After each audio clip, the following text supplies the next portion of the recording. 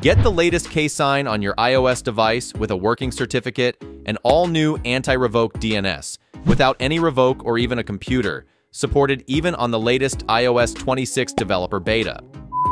Let's start by visiting this website. Link will be in description. Here you can find many working certificates, but currently there's a new certificate, EEO Education.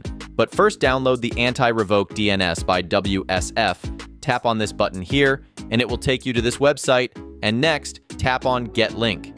On the next page, tap on This is Skip option as shown. Now, stay on the page for 10 seconds only. And now, tap on Get Website, and finally tap on Open.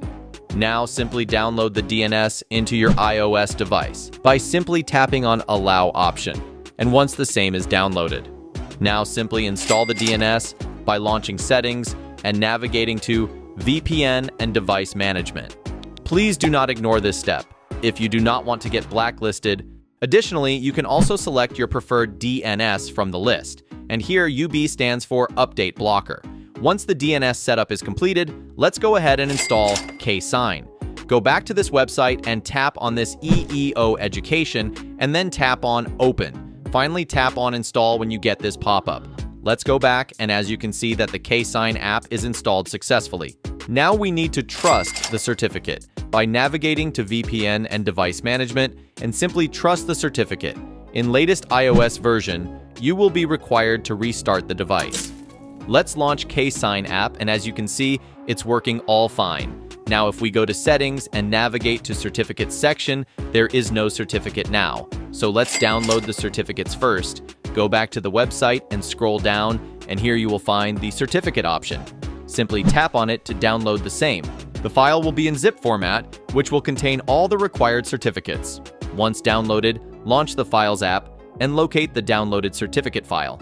Now simply tap on the zip file to extract it, and inside the extracted folder, you will find the KSign certificates. But for this video, let's focus on this EEO Education certificate. So let's go back to the KSign app and tap on this plus icon to import the certificate. On the next screen, select Import KSign file. Now navigate and locate the KSign certificate, which we downloaded a while ago, and simply import it, and you are all done. Now let's sign and install any IPA file. Navigate to the Library section of KSign and tap on the plus icon and select Import from Files. Import any IPA of your choice for installing. In my case, I will install the Melon X app. Once imported, tap on it and select Sign and Install. And finally, tap on Start Signing. Now tap on Install when you get this pop-up. Let's go back to the home screen. As you can see, it's not going past the waiting. No worries, just go back to KSign and wait for the payload, which appears here, to get completed, and then go back, and as you can see, the app is installed successfully.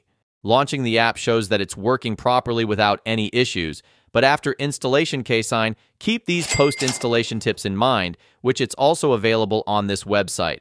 Next up, if you want to try iOS 26 without waiting for public beta, watch my next video.